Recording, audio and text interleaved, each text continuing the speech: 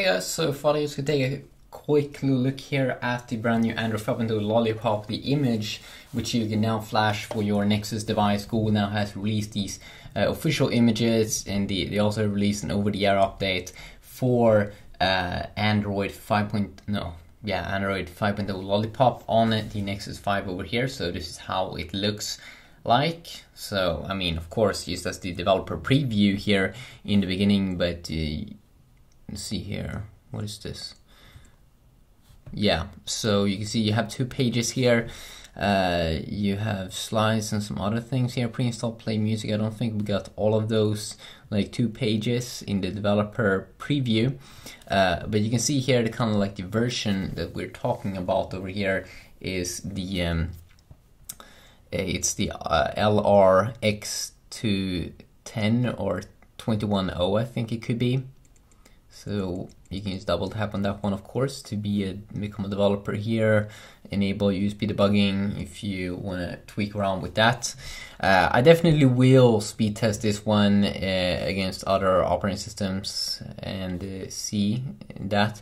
But you need to do like a fresh install of this one to get the full speed here, or you can definitely get some problems. You need to like wipe cache and those things in twerp if you do install this. You can see here, you can of course see this new control center here with these toggles, location, airplane mode, flashlight. As you can see, it's fully working here. Great stuff. You can still see here that the boot down screen is still a little bit boring here, only a power off section, which kind of feels like they should update that one. Kind of see here the sound is working good. Priority mode here, which you can tweak. You of course have this cool mode here in Android 5.0 where you can have different user accounts. Of course, you can also lock down a specific app to one user, which is definitely very, very nice. You can see of course these cool animations overall, and definitely one of the more cool things I think definitely is the multitasking view here, which is very, very snappy and very, very cool. So let's open up the camera app here the first time. Sure, do that. Okay, so you can swipe here on the side, of course, to get some quick toggles. You can go down here to also get some quick settings here for video mode. Here you can have these lines here, so it might be a little bit easier to take a picture. You can turn off flash or enable it, disable it, have it automatic, and then of course you can just go here to the front-facing camera as well. You can turn on HDR mode, which is going to create a little bit bigger pictures, but I think the light might be a little bit better.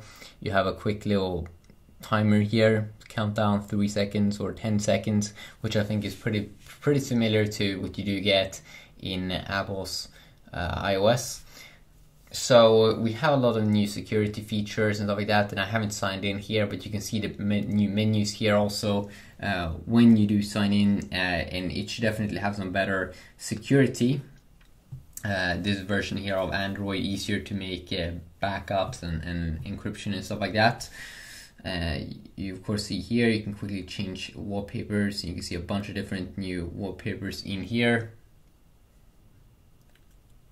A little bit sucky though, I still think that they don't focus almost nothing at the live wallpapers, and I think that they should definitely put some more effort into that. Also have a ton of these widgets over here in this section, and they shouldn't be located in here. No, you can't get access to them in here. So of course you can see that they completely only have a back key and a multitasking button. So if you want to have menu in apps, if you have a big phone now, sometimes you're gonna have that little menu key, and it could suck if you have a very, very big phone. It could be a little bit complicated. So you can see here the menu key, for example, in Google Chrome, it's up here. You tap in. If you have a big phone, if it was down here, now it's going to be like up here, and there's also, yeah, it could be a little bit bad sometimes. I definitely do enjoy the keyboard here, it looks very, very gorgeous.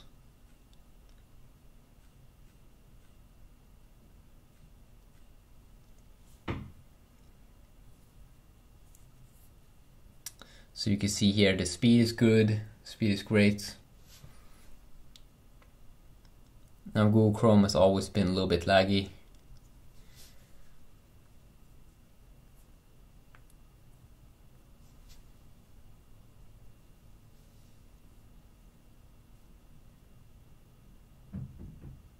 Whoa, wait a sec. Android 5.1 leaked during conference. New build powers Nexus 5. Interesting. So Android 5.1, you can kind of expect that to come maybe here in the future. That's definitely pretty sweet. Let's see here if we can go into settings here and quickly see the things that I didn't have a look at. Apps, tap and pay,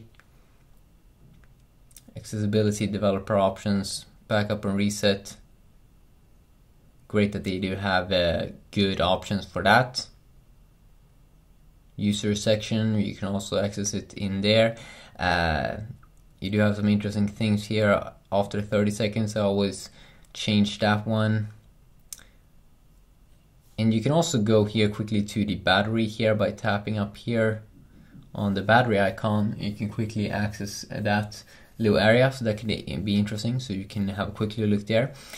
So yeah, just a quick little look here on this brand new update here for Android Lollipop here on the Nexus 5. Hopefully did enjoy this quick little tour. I definitely might do more videos, so yeah, have an awesome day. Peace out.